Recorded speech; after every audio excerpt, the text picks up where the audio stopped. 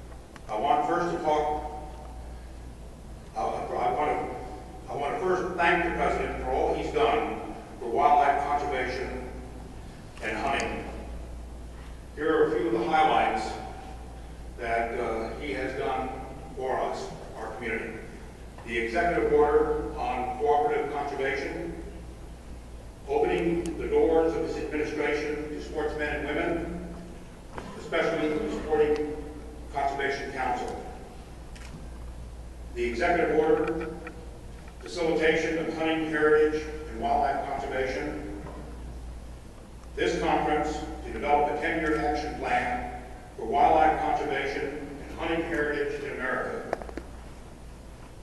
I can't think of another president since Teddy Roosevelt who has done more for wildlife conservation and hunting heritage. On a personal note, I want to thank the president for his outstanding leaders at CEQ, Interior, and Agriculture who have helped us usher in a century of cooperative conservation as opposed to conflict conservation. I firmly believe that the 10-year action plan that he has mandated will bring Americans together and honor our public lands and public wildlife. Again, it is a great honor for me to introduce the President of the United States, George W. Bush.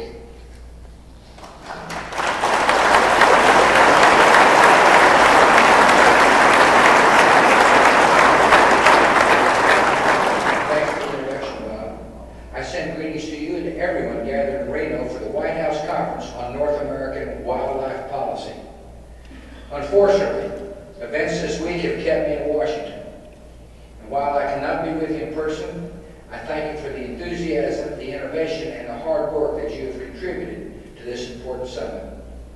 Throughout my time as president, I have appreciated the wise counsel and leadership of America's hunters and sportsmen.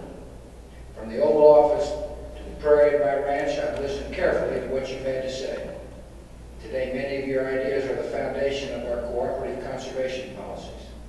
Since 2001, we've worked together to protect millions of acres of forests and wetland habitats, expand hunting opportunities on private and federal lands, and instill the sportsman's ethic in future generations. We will build on these achievements by completing a 10-year hunting and conservation action plan, continuing the work of the Sporting Conservation Council, and implementing new policies that you'll hear about today. As president, I'm honored to be your partner in these efforts, and I am confident you'll carry on the noble work of conservation in the years ahead. Now, in my place today, I have sent my favorite hunter. No one was as confident with a shotgun in his hands as Dick Cheney.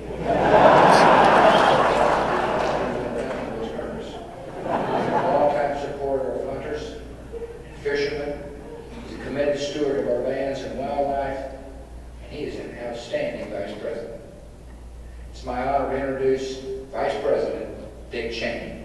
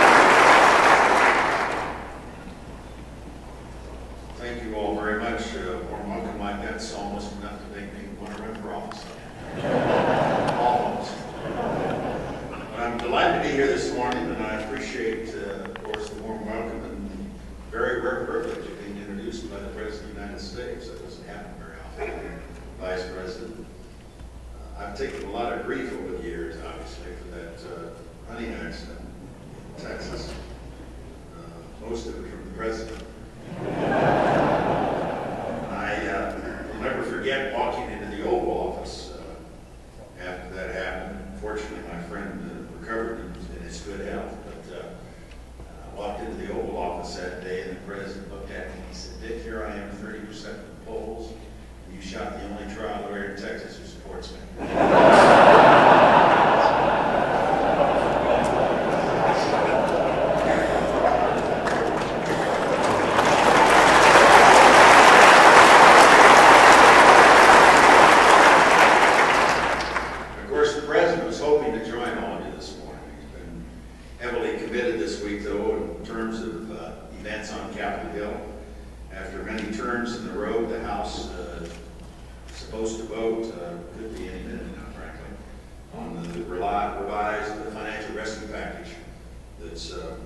Been before the Congress for these last couple of weeks.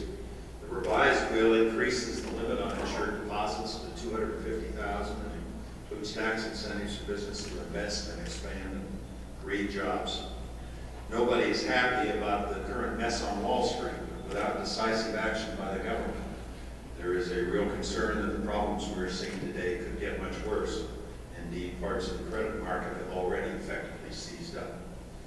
As President Bush said, the choice is between government action and the real prospect of economic hardship for millions of our citizens.